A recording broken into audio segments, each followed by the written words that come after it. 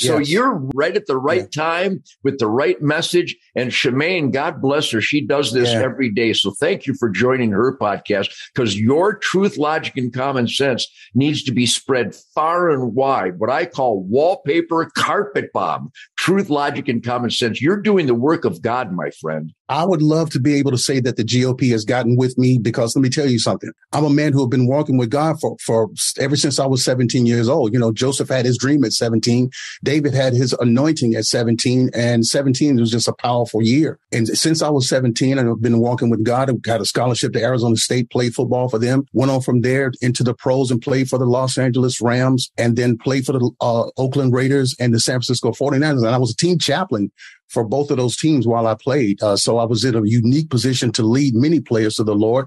And they saw me not just point to God on the football field, but to live for God outside of that with my family and friends on a day-to-day basis.